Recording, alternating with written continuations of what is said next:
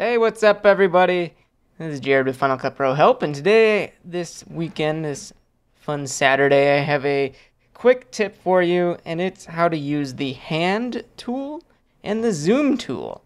I know these tools have been around for a long time inside of, I think, every version of Final Cut Pro, and they're often overlooked and not used. So let me show you how to use them because they're very easy to use, and maybe you'll integrate them into your workflow there. So I've just put a bunch of clips onto this timeline, and the zoom tool and the hand tool are in our little tools menu here, but they're really only useful either in the timeline or the viewer on the top here. So I'm going to hide both the inspector and the browser because we don't need those.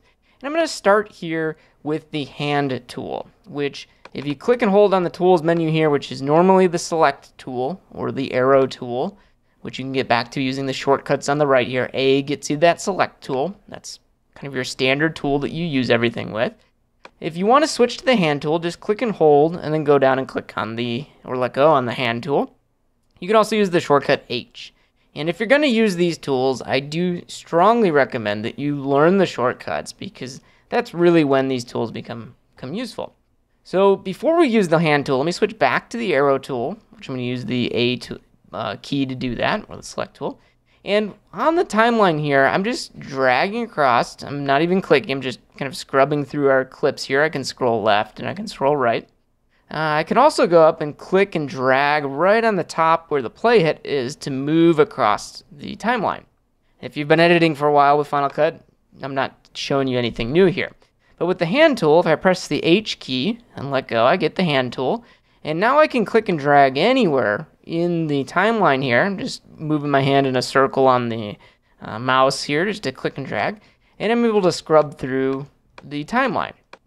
I'm going to switch back to the arrow tool with the A key.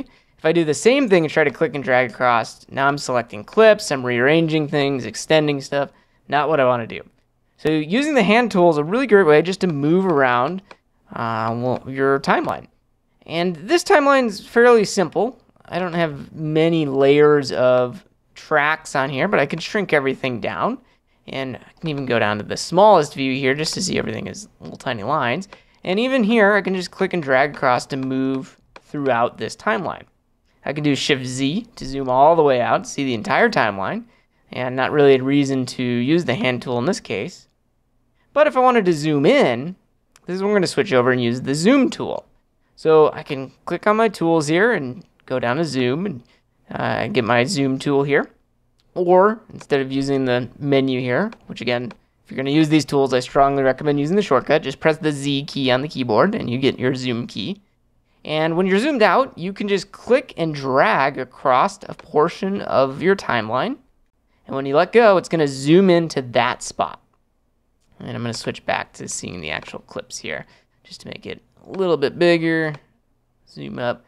And here are those clips that I zoomed into. If I click, I'm zooming in, zooming in, zooming in. I'm really close. If you look at the time codes at the top here of the timeline, this is 1 second. So I'm very close, very zoomed in here. Now again, Shift-Z is a shortcut I use all the time to zoom out. But if I have the zoom tool, I can hold Option, and it might be hard to see, but inside of the magnifying glass, when you hold Option, it changes from a little plus to a minus. And if I click a couple times, I'm now zooming out of the timeline. So that's one thing that you can do. Zoom tool, you can click and drag around a spot to zoom into it, or hold Option and click a bunch of times to zoom out of the timeline. And that's the kind of the zoom and the hand tool being used on the timeline. You can also use both of those tools in the viewer. So let's find a shot I might actually want to zoom into. Let's find the hiking shots. Let's go with the dogs. Let's go close into one of these dog shots here. So when we have a shot in the viewer with the zoom tool active, I can just click, click, click, click. And I'm zooming into the viewer into that spot. And if I hold Option, click, click, click, I'm able to zoom out of the viewer as well. Same thing with the viewer. You can do the Shift-Z shortcut at any time to fit the viewer in there. All right, so that's the zoom tool and the hand tool. Again, Z to go to the zoom tool, H to go to the hand tool, and A to switch back to the primary or the main select tool.